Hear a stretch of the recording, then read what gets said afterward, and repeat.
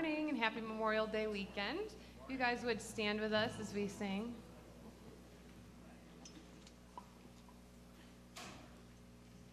One, two, three, four.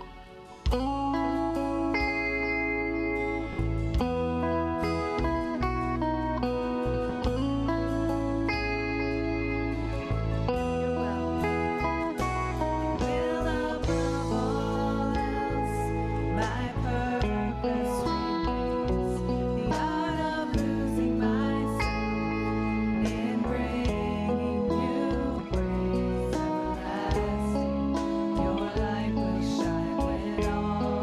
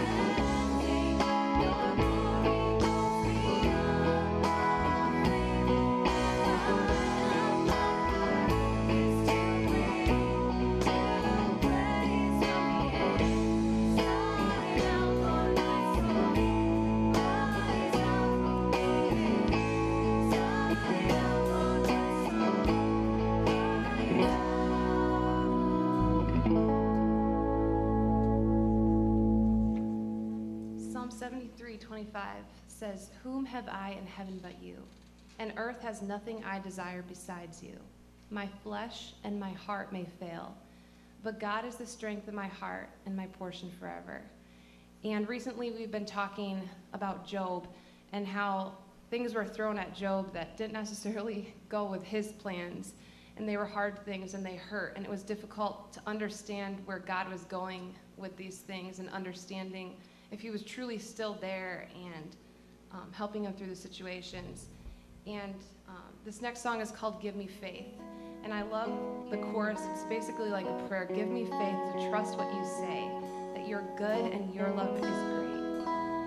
And we just read, we sing in the bridge that says, "Because I may be weak, but your spirit is strong in me, and my flesh may fail, but my God, you never will." And that goes for any circumstance, whether good or bad. We have a God who's sovereign and will not fail us.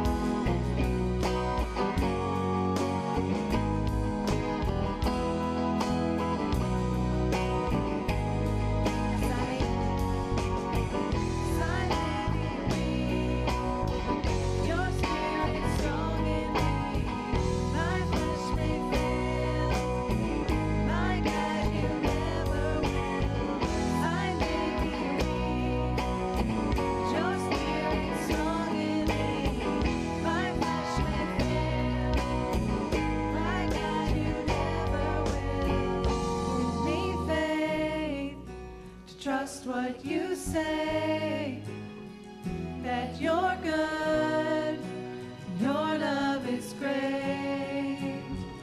I'm broken inside, I give you my life. 'Cause I may be weak.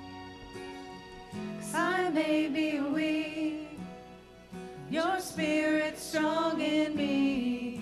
My flesh may fail, but my God, you never will. 'Cause I may be weak, your spirit's strong in me. may fail, but my God, you never will.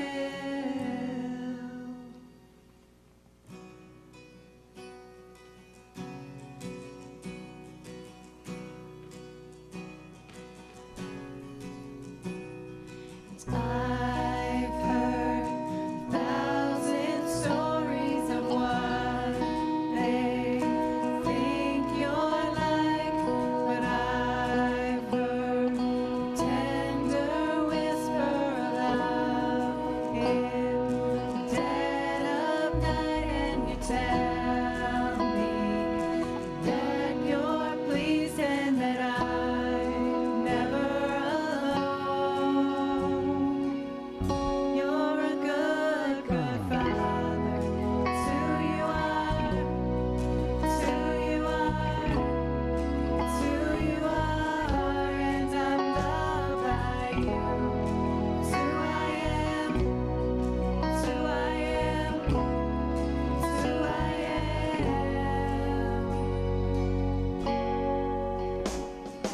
I've seen many searching for answers far and wide, but I know we're all searching for answers.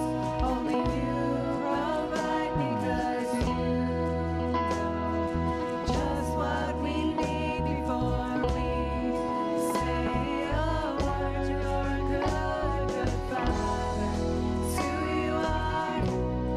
It's who you are.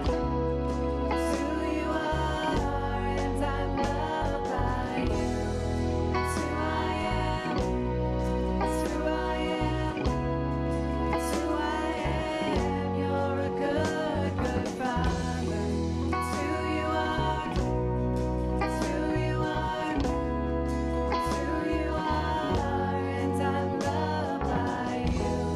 It's who I am. It's who I am. It's who I am. You are perfect in all of your ways. You are perfect in all of your ways. You are perfect in all of your ways to us. Sing that again. You are perfect. You are perfect in all of your ways. You are perfect in all of your ways. You are perfect in all of your ways to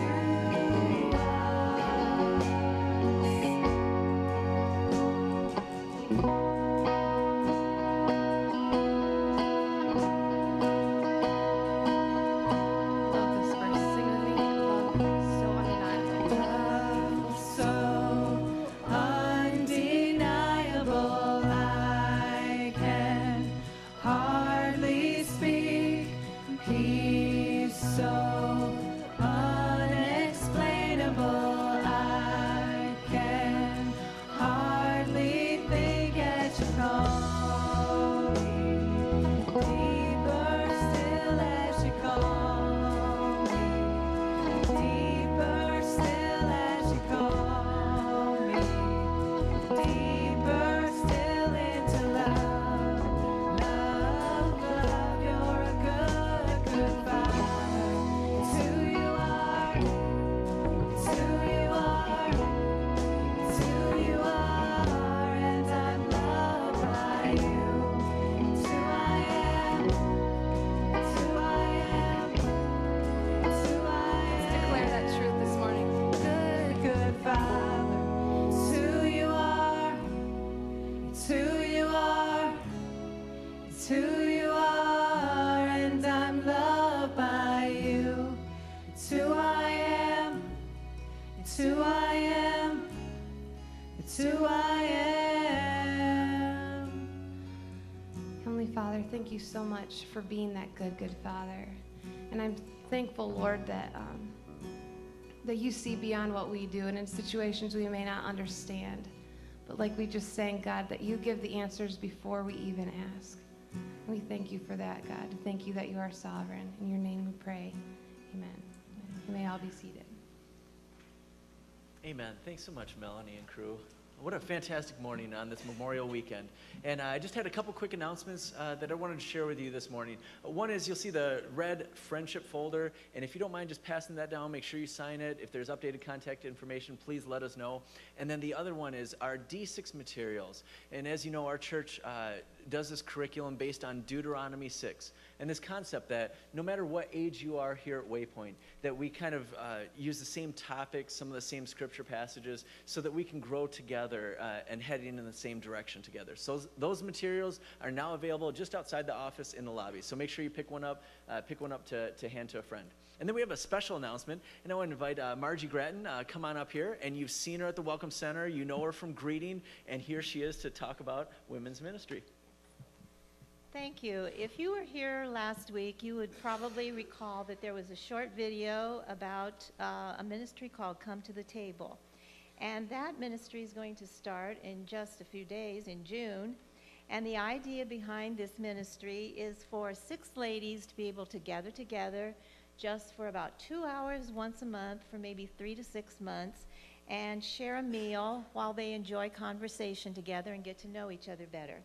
You may be someone who has looked across the congregation and noted a woman that you don't know, and you may have thought to yourself, I wonder who that is, and I wonder how long she's been attending Waypoint. Well, I have good news for you. This ministry is just for you because it's a great opportunity to get to know someone that might not be presently in your circle of friends. One of the good things about Come to the Table is that it's a very non-threatening way to get to know other ladies. And there are already 5 ladies who have volunteered to host either lunch or dinner in their homes once a month. So all you need to do is show up. And there are several different times and places that are available. So if you cannot make lunch, you can sign up for an evening meal, which would be a simple meal with 5 other ladies, and get to know them that way. And it's only for 3 to 6 months, so it's not a long-term commitment. It's not like you're signing up until death do us part. You know, it's a short commitment, so I think most of you could do it.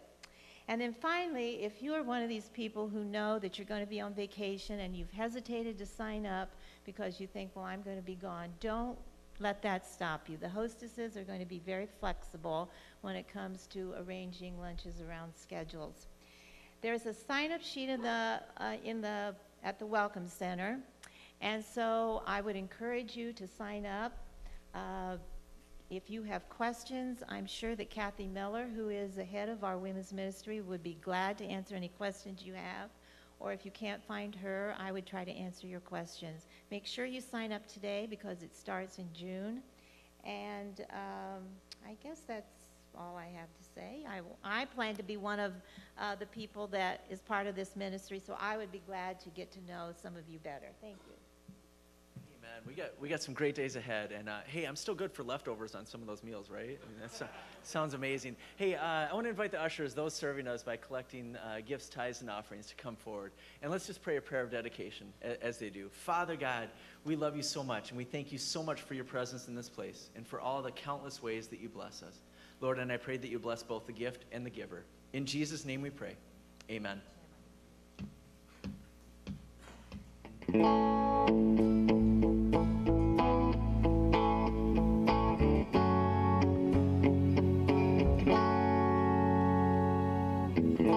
Letting go of every single dream, I lay each one down at your feet.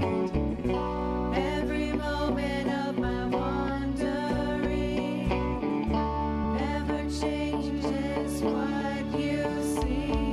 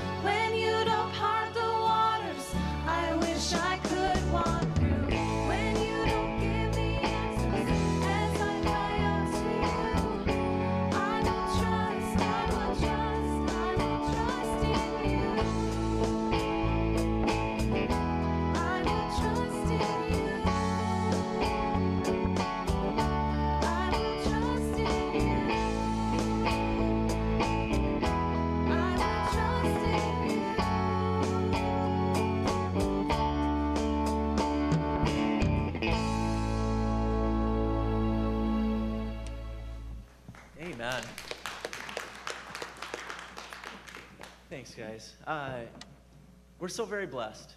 And this, of course, is Memorial Weekend. And part of our calling as followers of God is to live lives of gratitude.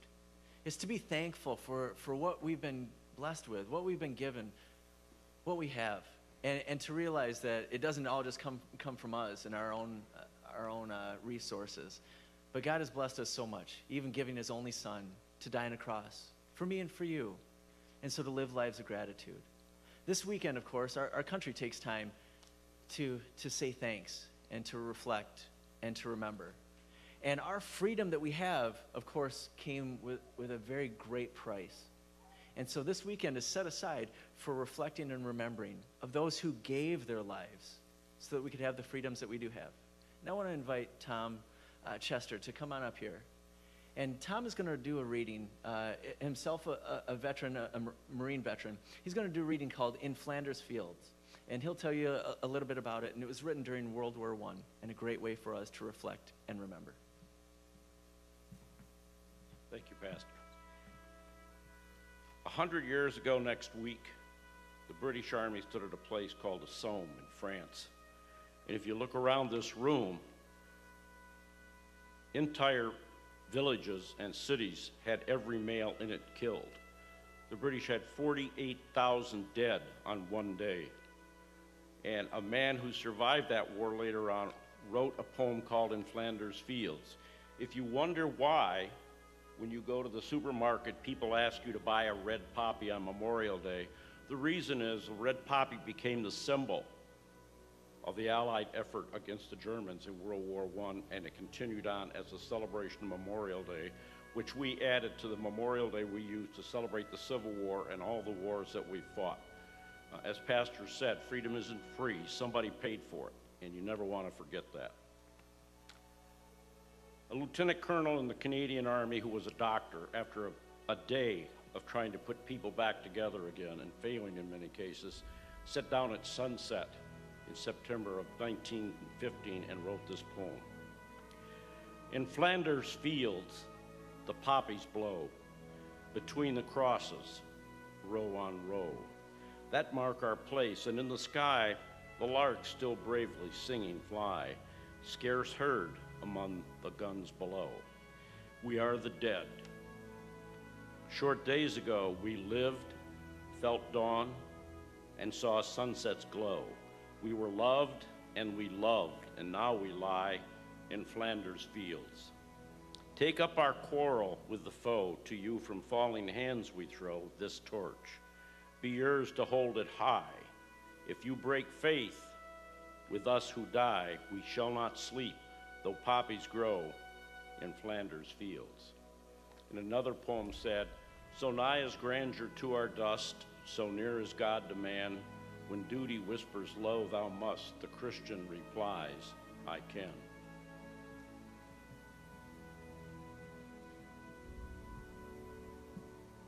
Let's pray. Father God, we humble ourselves before you. And God, we thank you so much for your presence here in this place. God, it is our absolute heart's desire that we would live lives of gratitude. God, that we would remember what's been done for us on our behalf, and that in turn we would live lives overflowing with thanksgiving. And so, Lord, help us on this weekend to take time, set aside time, to be thankful for the price that was paid, for our freedom, for our lives, and God, even for our salvation because of you. God, we love you. In Jesus' name we pray. Amen.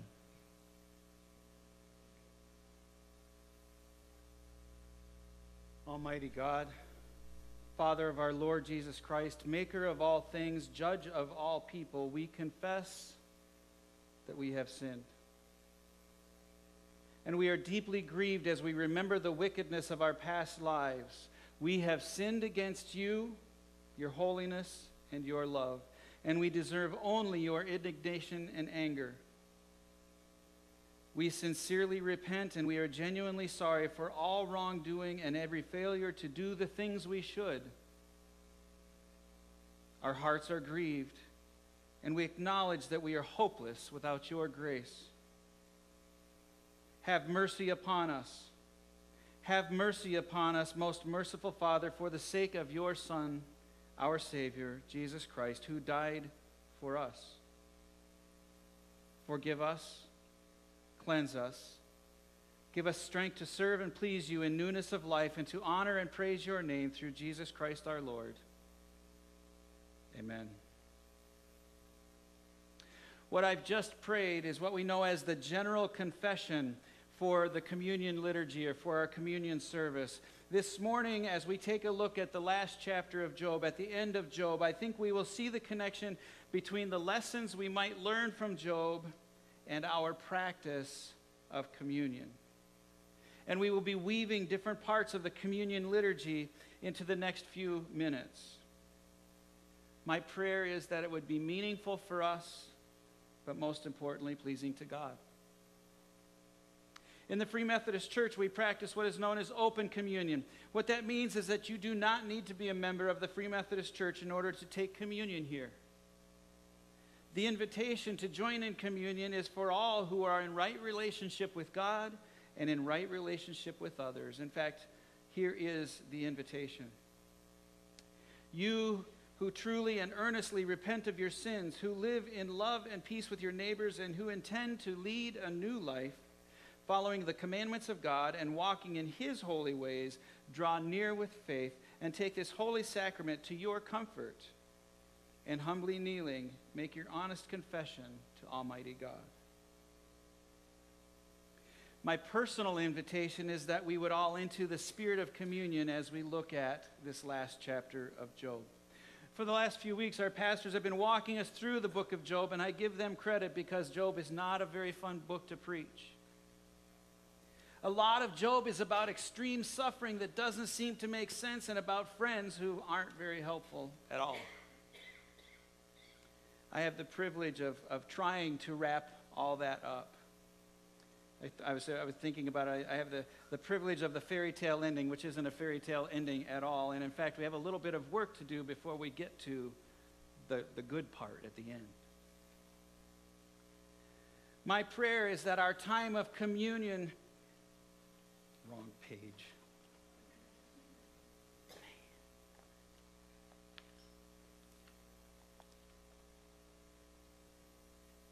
Sometimes we spend too much time on why questions.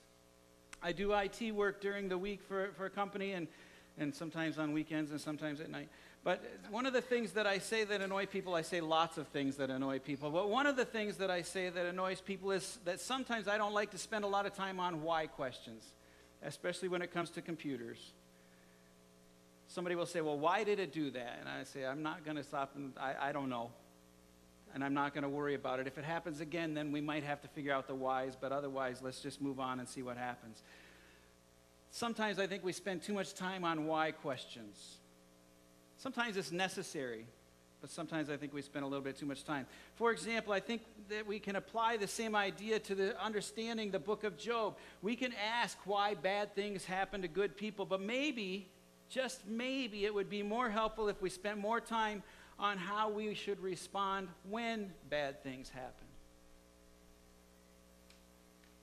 But why do bad things happen? I'm going to talk about this very quickly. Sometimes they are natural consequences of our own choices and decisions, whether we want to admit that or not. Sometimes what happens to us are the natural consequences of the choices or decisions of someone else. You see, your choices and decisions, and may I be so bold as to say, when you sin, it affects others as well. But can we wrap our mind around this? Just hold on to this with me. God allows bad things to happen because he loves us. Can we deal with that? Can we think that? I mean, it's very difficult teaching, I know, but God allows bad things to happen because he loves us. I know it's cliche, but God is more concerned with your character than he is with your comfort. I know you've heard it before, and it's, maybe it's a Facebook meme or something, but God is more concerned with your character than he is your comfort. Character is built through trials and testing, and sometimes through suffering. God loves us so much that he will try us and test us, sometimes through that intense suffering, so that we will grow in character to be more like Christ. We see this in Job. This is the theme of Job. Job was a good man, a righteous man. In fact, remember, God himself endorses Job, and he says this. He said, "There is no one on earth like him. He is blameless and upright, a man who fears God and shuns evil." That'll go on a resume, right? Wouldn't you like God to say even just a little bit about that, feel that way about you? Let's just say a little bit about that about me. There is no one on earth like him. He is blameless and upright, a man who fears God and shuns evil. God. But God allows Satan to cause Job intense suffering, basically the loss of everything that you can imagine. And why did he do that? Because God was interested in continuing to grow Job's character. So what Satan intended for evil, God used for his perfect purposes to build into Job's character. And you might ask where Job needed to grow, and we find that answer, at least some hints of that answer, in the first verses of chapter 32 of Job. Job was faithful to God. God himself said he was. But there was just a little bit of self-righteousness in Job. There was a tendency for Job to justify himself rather than to justify or give credit to God. Sometimes bad things happen to good people because God loves us and needs to test and try us in order to continue our growth. But how should we respond when bad things happen? Let's read the first verses of the last chapter of Job. First 6 verses. Then Job replied to the Lord, "I know that you can do all things. No purpose of yours can be thwarted." Remember, this is Job replying to God.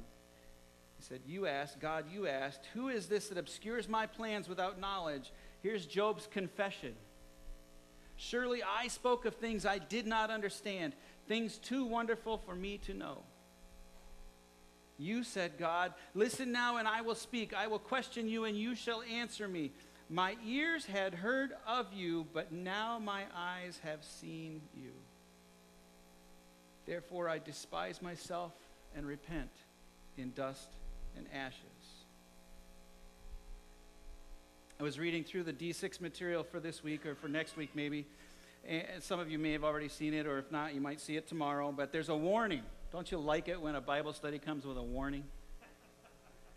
It says this, and I'm quoting, "Warning, these are not easy principles to apply.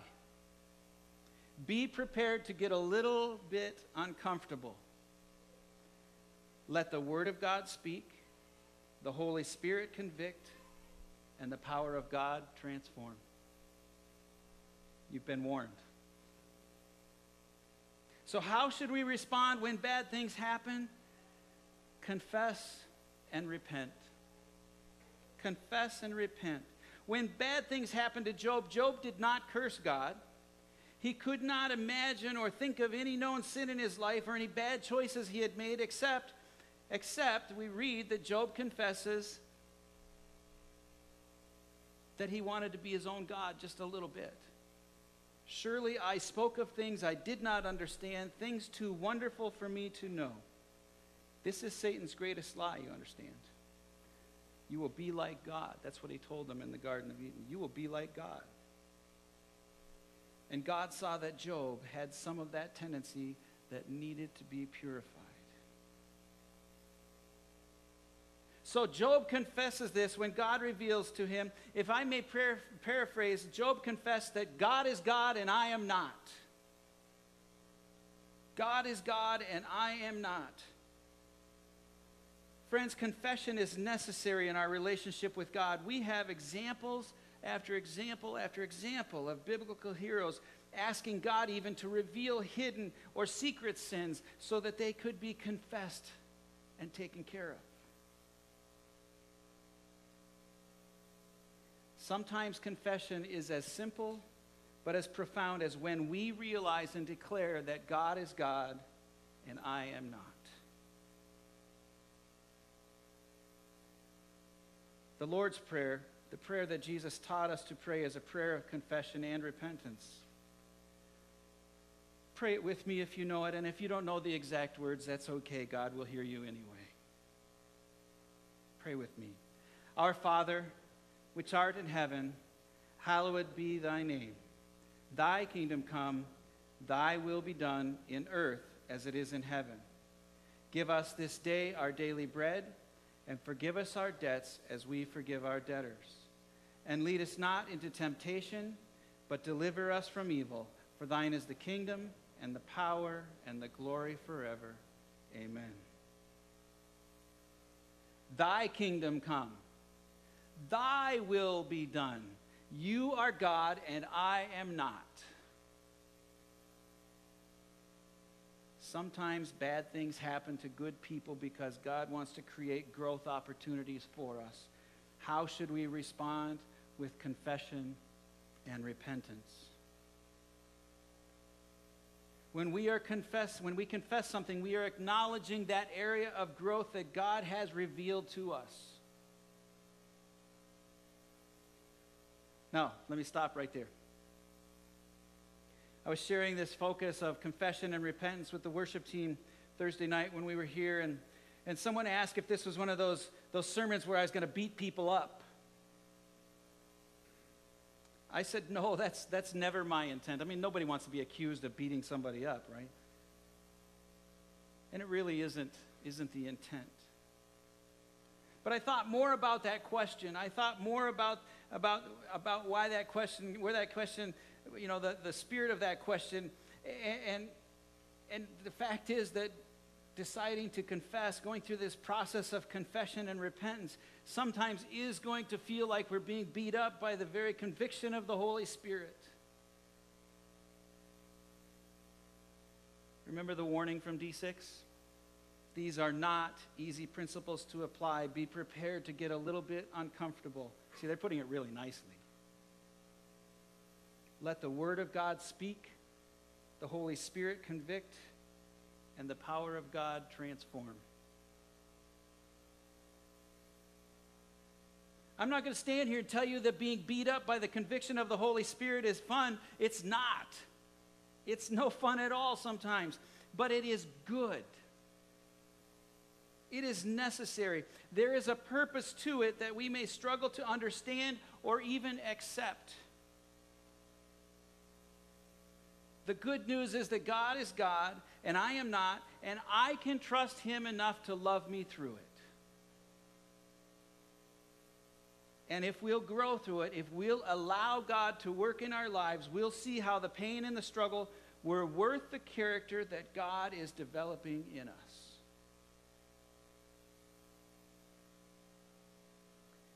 To repent means to be genuinely sorry. Sorry to the point of wanting to change.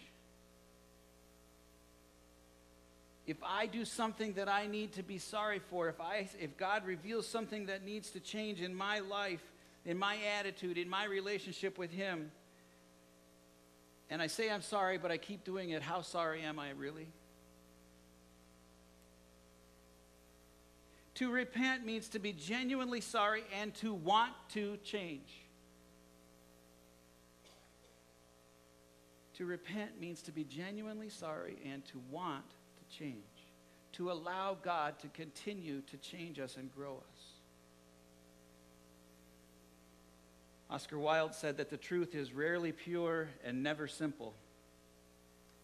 The Bible gives us the truth of this pattern of this growth pattern of confession and repentance. And it sounds simple, but in reality is anything but simple. Do you suppose Job thought it was simple to lose everything? Was it simple to have his friends accuse him of unconfessed sin? Was it simple to have his own physical body just covered with sores to where he had to scrape them off? No, it's not simple and it's not easy. But it's worth it. Job's confession is wrapped up in repentance. He said, my ears had heard of you, but now my eyes have seen you. Therefore I despise myself and repent in dust and ashes. My ears had heard of you. I love that language. My ears had heard of you. I knew about you. I'd heard of you. But now my eyes have seen you. Isaiah said it this way, woe to me, I cried. I am ruined, for I'm a man of unclean lips, and I live among a people of unclean lips, and my eyes have seen the King, the Lord Almighty. Or how about this from 1 Peter chapter 5, verses 6 and 7. Humble yourselves, therefore, under God's mighty hand, that he may lift you up in due time. Don't forget this last sentence. Cast all your anxiety on him, because he cares for you. Pray with me. O Almighty God, our Heavenly Father, who with great mercy has promised forgiveness to all who turn to you with hearty repentance and true faith, have mercy upon us. Pardon and deliver us from our sins. Make us strong and faithful in all goodness, and bring us to everlasting life through Jesus Christ our Lord. Amen. Are you starting to catch the pattern here? God uses suffering to teach us. Confession is acknowledging that I need to learn, that I need to grow and change by God's grace. In the presence of God, the revelation of all my own shortcomings is painful. The weight of my own inadequacy drives me to my knees and puts my face in the dirt. God's light and the conviction of the Holy Spirit are unbearable to my soul.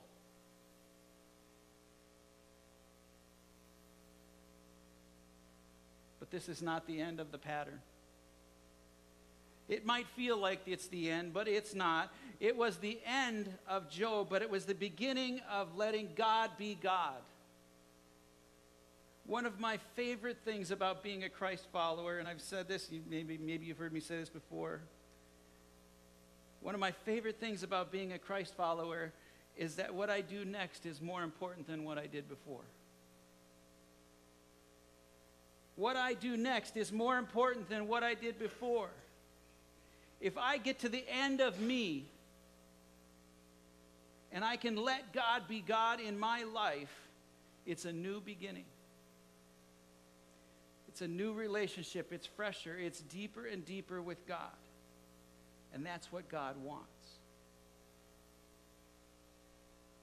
There is a promise that comes with confession and repentance, the promise of God's care and restoration. One place we can see this, you see it over and over and again in God's Word. One place that you can see this, and it's a verse that came to mind when I first started looking at this week, is 2 Chronicles chapter 7, verses 13 and 14.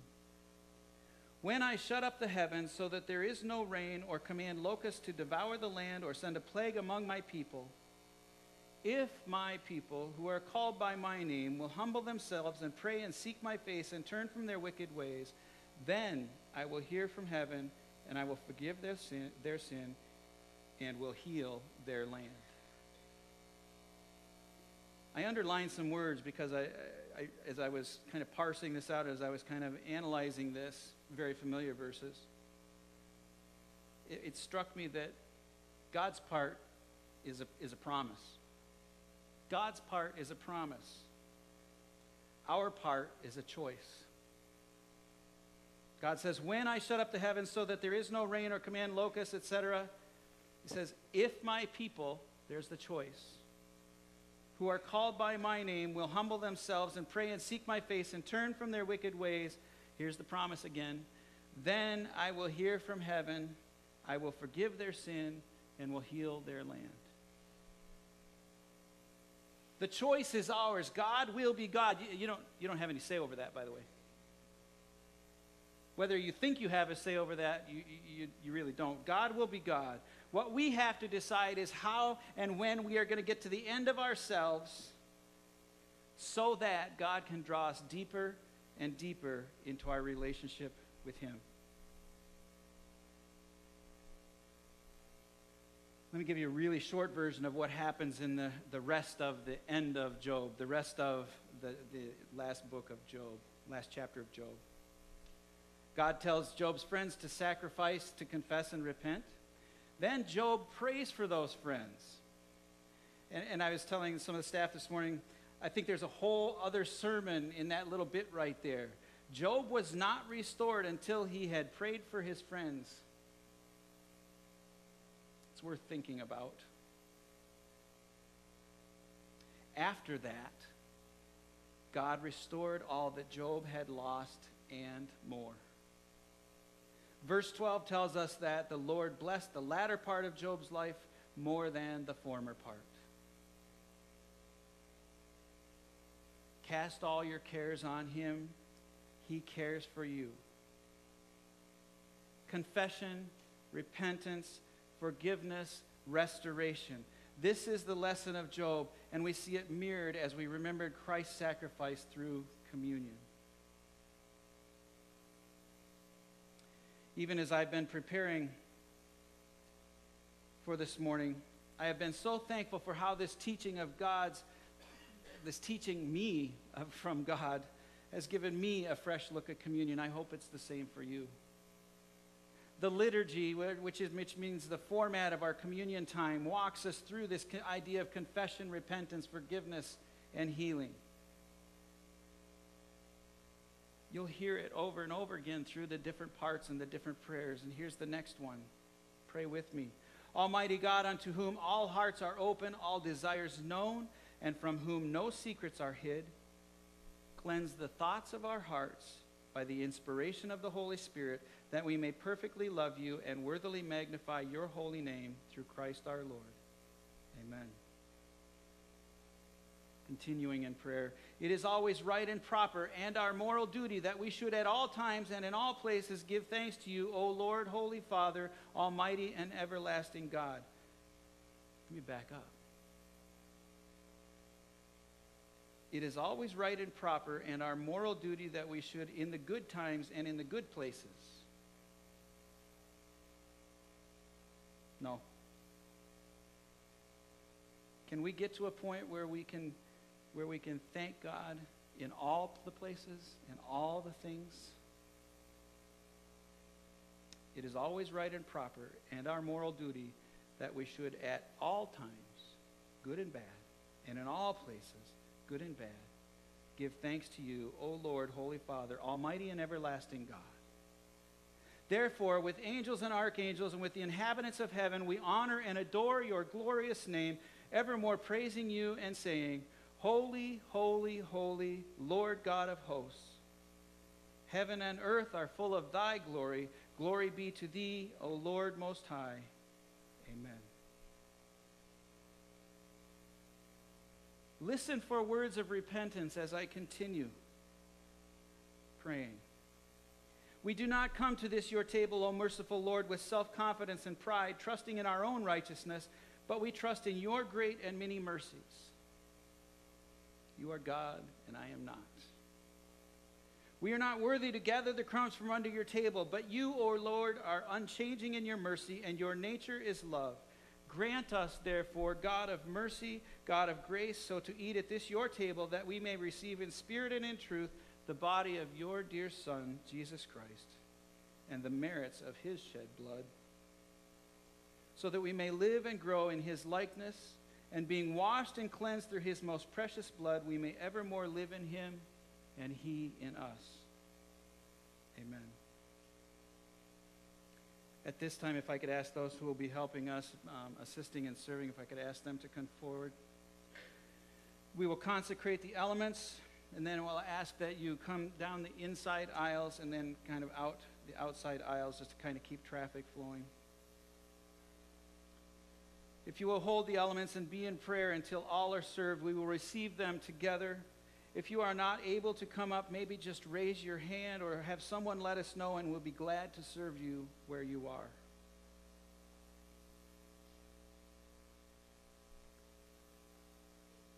My prayer is that our time of communion will be the end of ourselves. and the beginning of new life in Christ by the grace and goodness of God with the help of the Holy Spirit.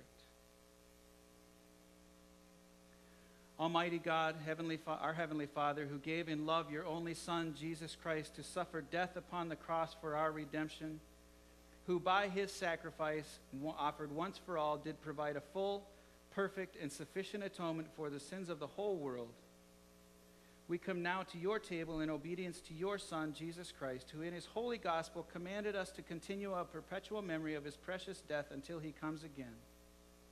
Hear us, O merciful Father, we humbly ask, and grant that we, receiving this bread and this cup as he commanded, and in the memory of his passion and death, may partake of his most blessed body and blood. In the night of his betrayal, Jesus took bread, and when he had given thanks, he gave it to them, saying, "Take, eat. This is my body, which is given for you. Do this in remembrance of me." In like manner, after supper, he took the cup, and when he had given thanks, he gave it to them, saying, "Drink of this, all of you, for this is my blood of the New Testament, which is shed for you and for many, for the remission of sins. Do this as often as you drink it in remembrance of me." Amen. Please come, be served, enter into the communion of our Lord.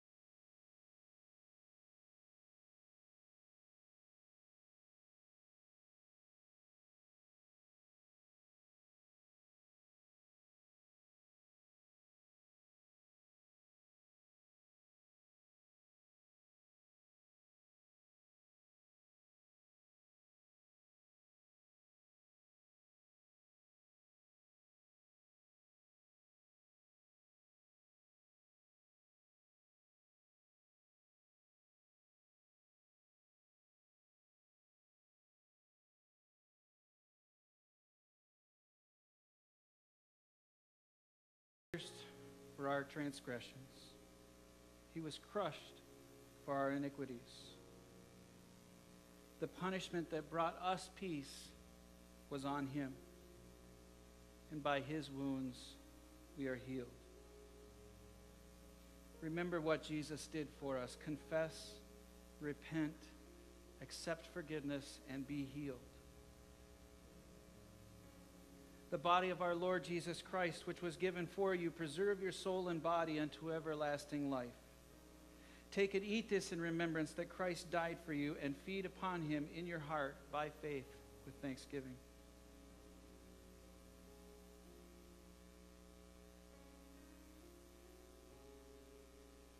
The blood of our Lord Jesus Christ, which was shed for you, preserve your soul and body unto everlasting life. Drink this in remembrance that Christ's blood was shed for you, and be thankful.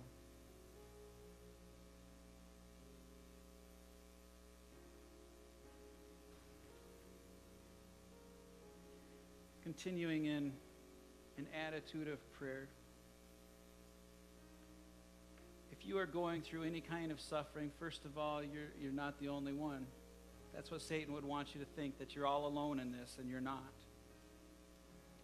But if you're going through any kind of suffering, God cares. God cares. He cares more than you can ever imagine or understand. If you're hearing a voice in your head that says God couldn't possibly accept you wherever you're at right now, God couldn't possibly deal with that you're dealing with.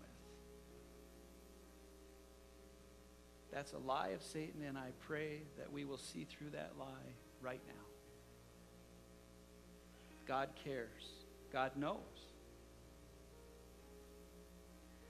I love the illustration that comes out of Malachi, where God is the refiner of silver and gold. You are the precious material that he is working with.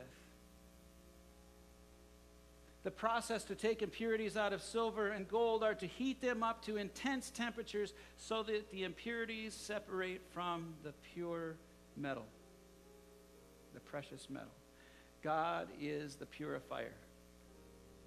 We are his precious material. I thank God for his care for me. I thank God for his care for us. Care enough even to walk us through this intense process of purification. Would you please stand with me?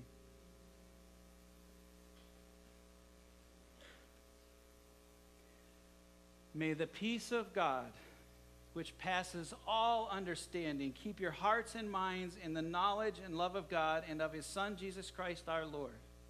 And may the blessing of God the Almighty, the Father, the Son, and the Holy Spirit be yours now and forever.